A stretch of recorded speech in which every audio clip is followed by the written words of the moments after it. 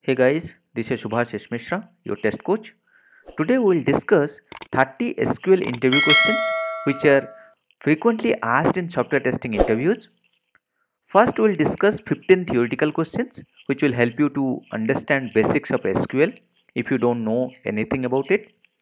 Then we will discuss 15 SQL queries which are very important for your interviews. Please practice it well before your interview. Don't worry at all if you are very new to SQL.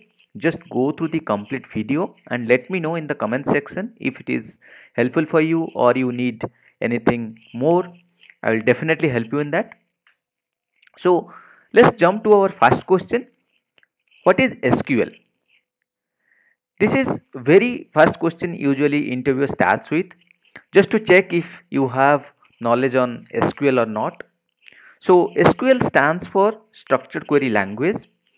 It is a standard language for accessing and manipulating databases. Using SQL, you can create databases, tables, stored procedures. You can execute queries, retrieve, insert, update, delete data against your database. So, this should be pretty much to answer what is SQL. Remember, SQL stands for Structured Query Language. It is a standard language for accessing and manipulating databases. Let's move to the next question. So, what are the different types of SQL commands and can you explain those commands?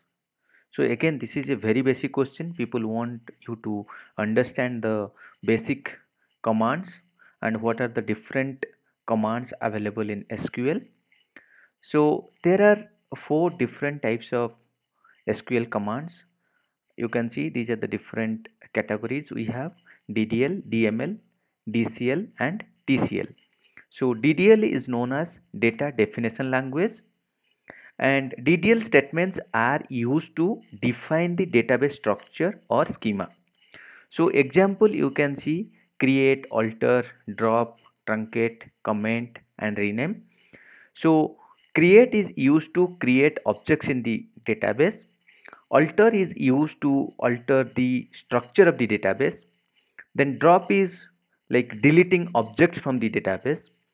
Truncate you can use to remove all records from a table. Then you have comment. Comment is used to add comment to the data dictionary.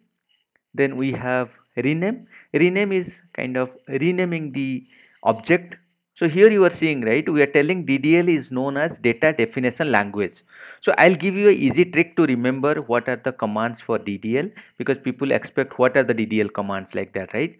So when you are telling DDL means data definition language and you are defining something, right? So what define means, maybe you are creating something, maybe you are altering something, maybe you are dropping something, right?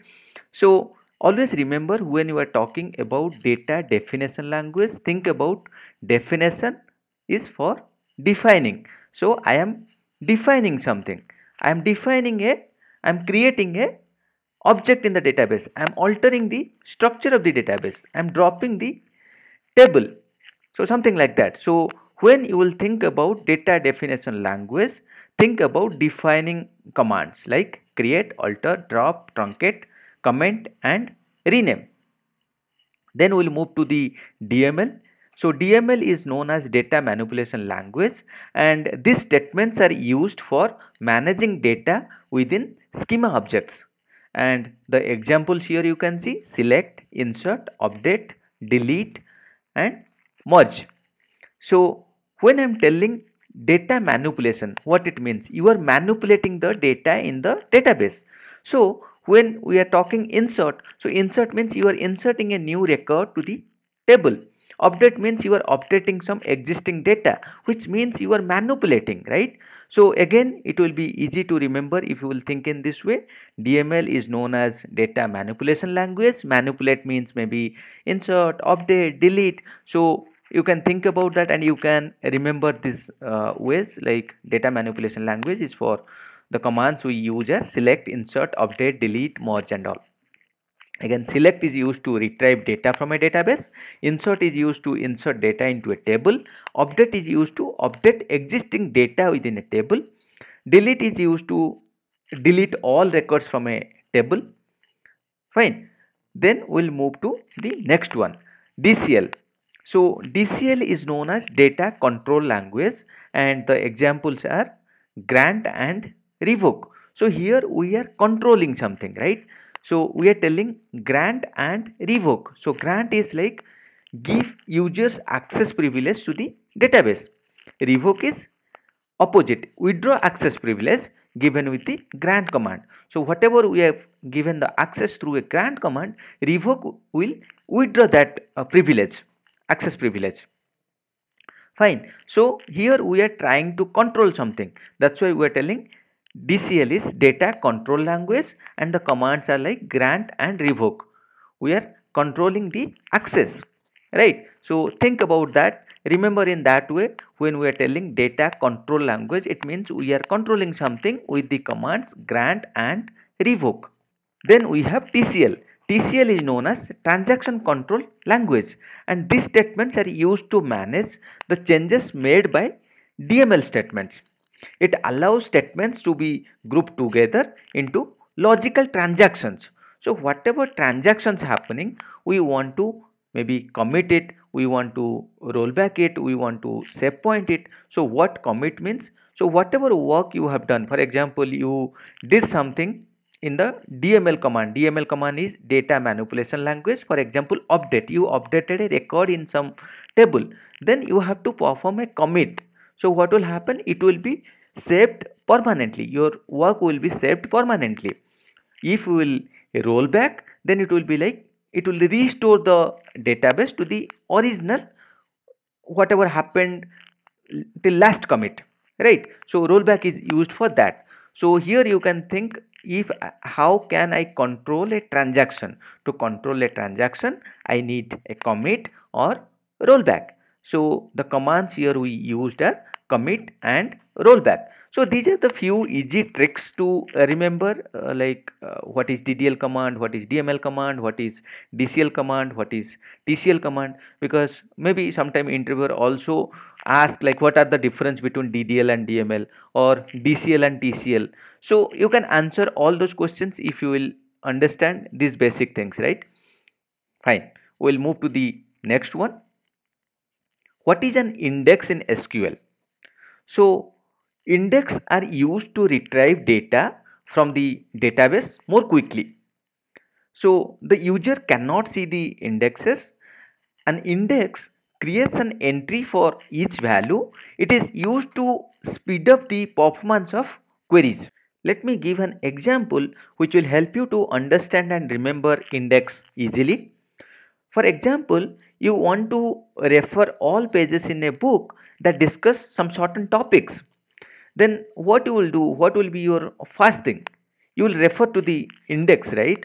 Whatever present in the first thing, you will go and refer to the index which will list all the topics maybe alphabetically. Then you can refer to one or more specific page numbers. By looking at that index, you can go to the different page whatever you are looking for.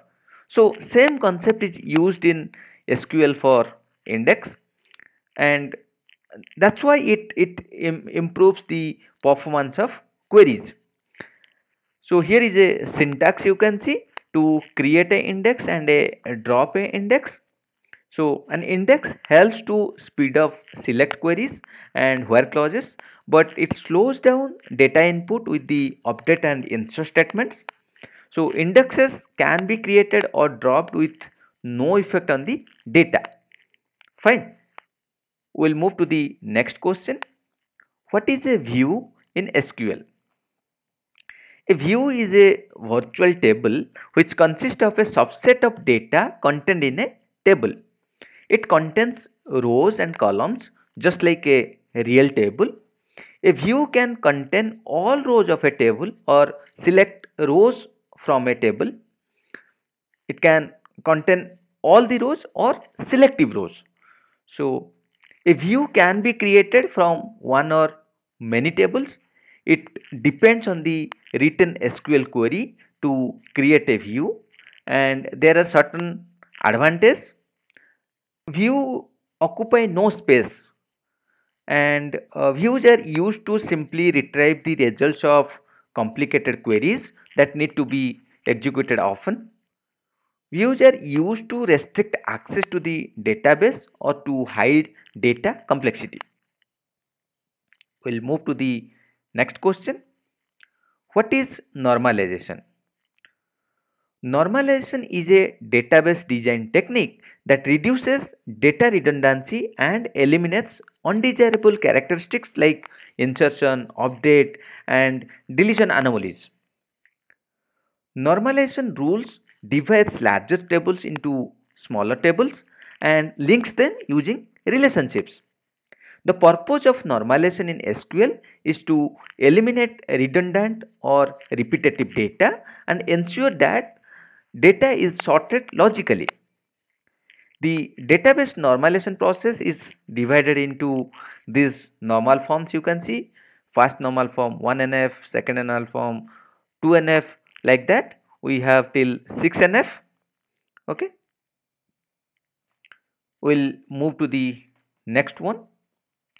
What is a primary key in SQL? Again, this is a very important question. People want you to understand what is primary key and all. So let's see. A primary key is a field in a table which uniquely identifies each row or record in a database table. Primary keys must contain unique values. A primary key column cannot have null values. A table can have only one primary key, which may consist of single or multiple fields. When multiple fields are used as a primary key, they are called as composite key.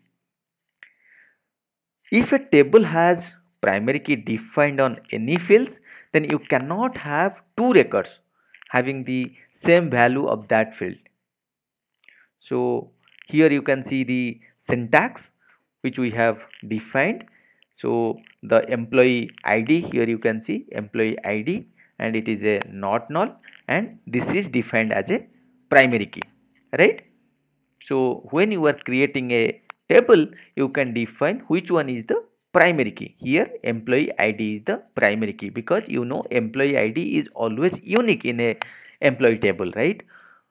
So that will uniquely identifies the employees. So let's move to the next question. What is foreign key in SQL? So again, the previous question, primary key and this foreign key, these are interlinked. When people will ask you about primary key, definitely you can expect this question also. A foreign key is a key used to link two tables together. This is sometimes also called as a referencing key. A foreign key in one table used to point primary key in another table. The relationship between two tables matches the primary key in one of the tables with a foreign key in the second table. If a table has a primary key defined on any fields, then you cannot have two records having the same value of that field. Here you can see this is the employee table and this is the company table, right? Here the primary key is employee ID, right? And in this what we are seeing, primary key company ID.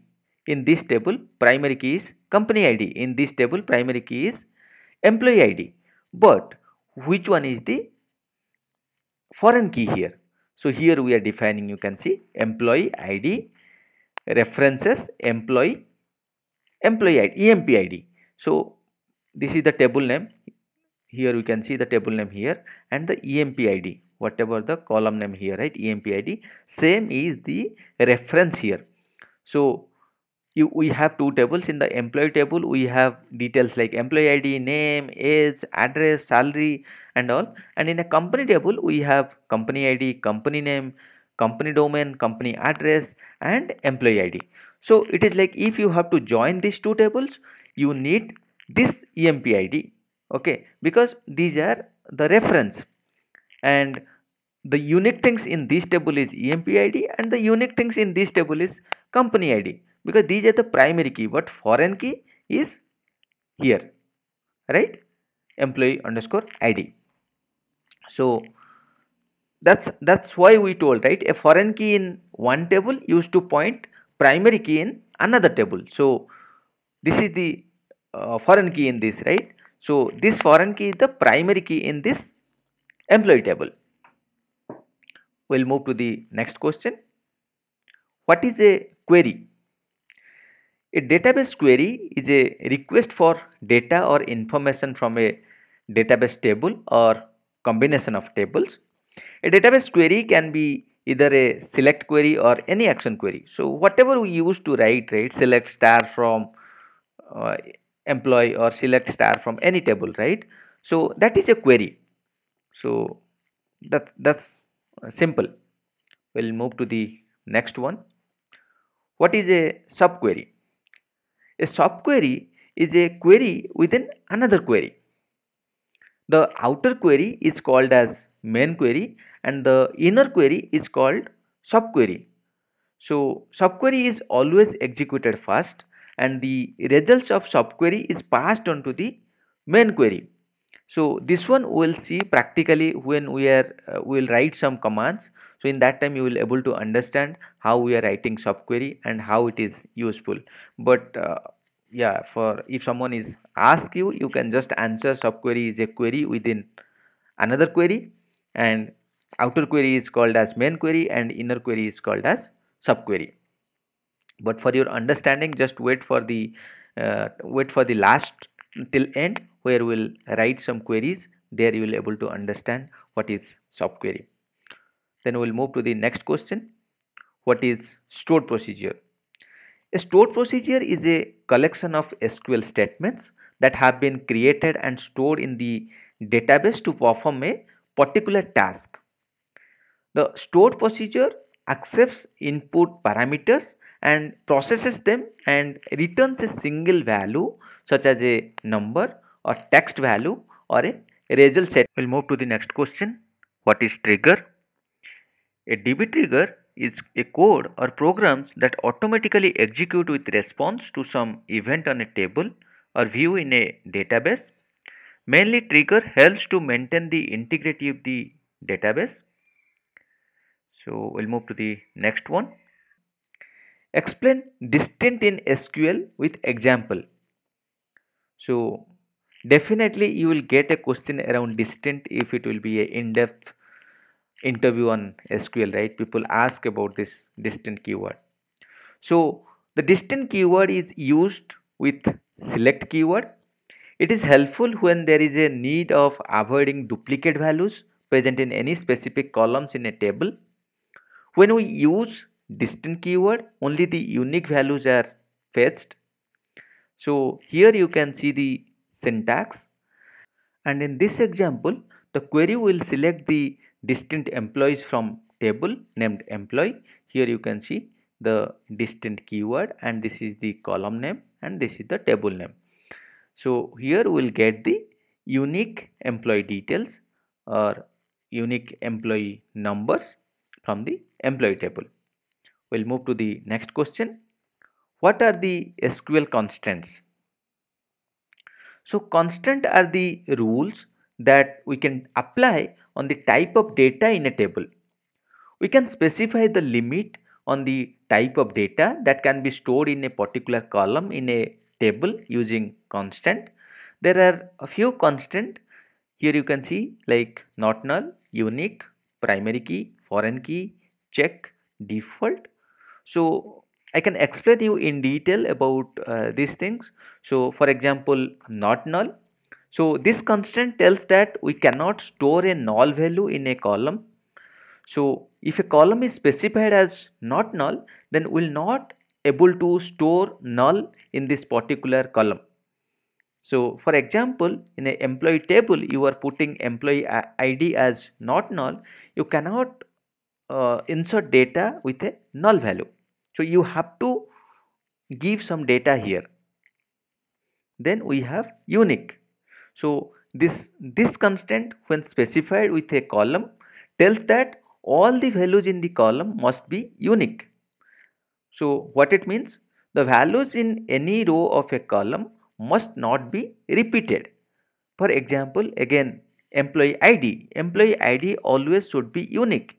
It should not be like one employee having the ID and the same ID is assigned to some other employee also. So it will create some problem, right? For example, mobile number is always unique. You cannot give the same mobile number to two different people, right? So that is a unique one. Then we have primary key. Primary key we understood in our previous question, right? So a primary key is a field which can uniquely identify each row in a table, and this constant is used to specify a field in a table as primary key. If we define something as a primary key, that will be a primary key for a table, and again it is uniquely identified. So employee ID is again a good example for primary key. Then we have foreign key. Foreign key also we saw in our previous example. Foreign key is a field which can uniquely identify each row in another table, and this constant is used to specify a field as foreign key. If we are defining something as a foreign key, it will be a foreign key, right? Then we have check. So check constant helps to validate the values of a column to meet a particular condition. So it helps to ensure that the value stored in a column meets a specific condition. If you have some condition, it should meet that specific condition. That's why check is used. Then we have default. So default constant specifies a default value for the column when no value is specified by the user. If you are putting default, maybe you forgot to give some value, it should take the default value. When you are not giving any value, that default value whatever you have given, that should be considered. So that's why default is used. So that's all about the constants. So if anyone is asking specifically talk something about not null constant or what is not null constant, like that, maybe you will able to answer that. We'll move to the next question. So what is the difference between delete, truncate and drop command? So this is very important. So most of the interviewer ask this question. It's like whether you understand what is delete, truncate and drop, what is the difference between them. So you can start with like delete is a DML command, and delete command is used to remove rows from a table. So a where clause can be used to only remove some rows. So you can use where clause in the delete command because you want to remove some specific rows, right? So where clause can be used in the delete command. If no where condition is specified, all rows will be removed. After performing a delete operation, you need to commit or roll back the transaction to make the change permanent or to undo it. Means rollback is possible in the delete command. Then we have truncate. Truncate removes all rows from a table. It is a DDL command, and rollback option is not available there. And truncate is somewhere faster than delete. Okay. Then we have drop. So drop command removes a table from the database. It will remove completely a table. So all the tables, rows, indexes and privileges all will be removed, right? So it is a DDL command and everything will get removed with this. So that's the basic difference between delete, truncate and drop. Remember and understand it very well because this is asked very frequently in your interviews. Let's move to the next one. What is a join and what are the different types of joins? So a SQL join statement is used to combine data or rows from two or more tables based on a common field between them. So we have different types of join like inner join, left join, right join, full join. So here you can see what is inner join, what is left join, what is right join, what is full outer join. So inner join returns records that have matching values in both the tables. So it will give only the common data here, whereas in left outer join it will return all records from the left table and the matched record from the right table. It will give all the details from this and whatever the common things here. Similarly, right outer join, it will return all records from the right table and the matched records from the left table. All the data from here and matched data from the left table. Whereas in the full join, it will return all records when there is a match in either left or right table. So we'll see this again when we'll start writing the query. After this, we will have the questions for the SQL queries. So there we'll write some queries for the joins. So you will able to understand how we are writing for inner join, left join, right join, full outer join, everything. So do not miss the next part. That is very important. We'll write all the SQL queries there. So in your interview, people ask the SQL queries to write. So in that part, we'll see how we need to write the SQL queries. Okay. Thank you. If you have any questions, please let me know in the comment section. I'll try to explain it. Please like, share and subscribe to my channel.